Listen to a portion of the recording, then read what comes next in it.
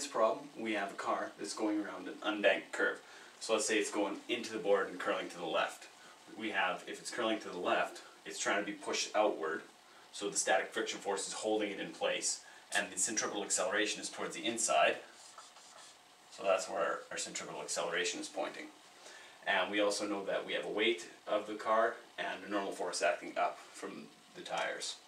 Okay, now we want to find out, knowing that the static coefficient of friction of car A is 1.4, static coefficient of friction of car B is 0.95. We know the maximum velocity that car A can take the curve at is 22.5 meters per second. What is the maximum velocity that car B can take it at?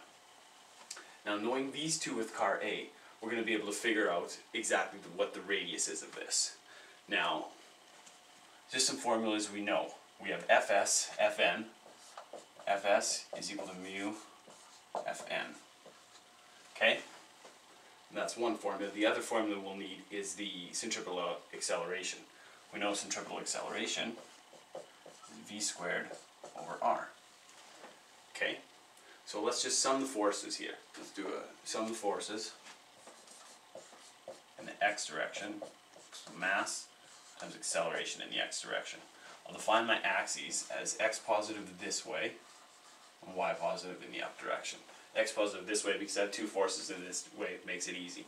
So the sum of the forces, the only force acting in the x direction is a static coefficient, or the static friction force. So we have Fs is equal to mass times the acceleration in the x direction, which is just the centripetal acceleration.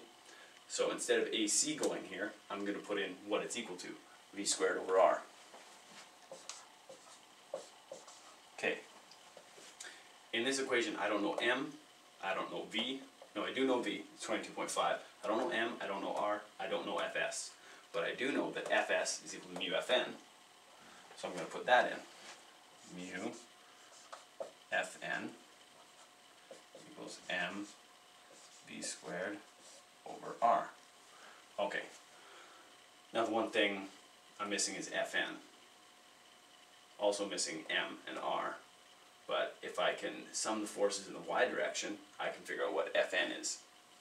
There's no other forces in the y direction, so I know sum of the forces in the y is equal to 0 because there's no y acceleration.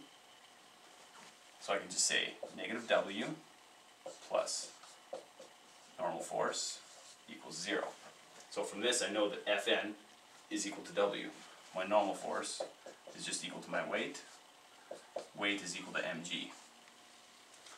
So instead of Fn here, I can put mg in there.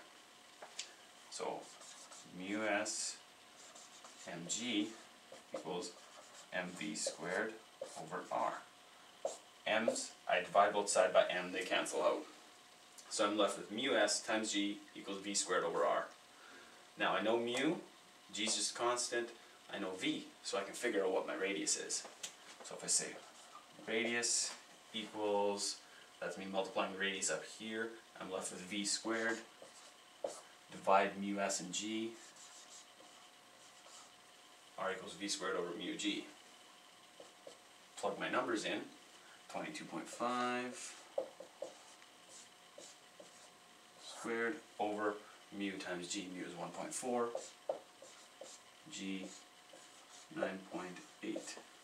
So I find that my radius is equal to 36.9.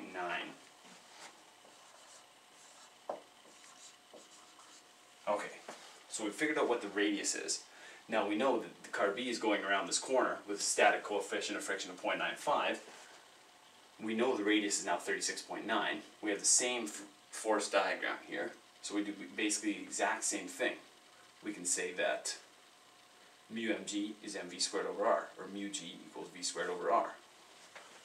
So I say mu times g is equals v squared over r. Mu is 0.95, g is 9.8,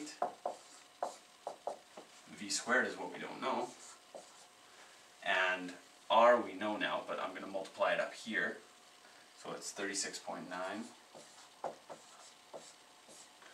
is equal to v squared. So I multiply all those out, and I can square root them, give me my velocity. So v equals 18.5 meters per second.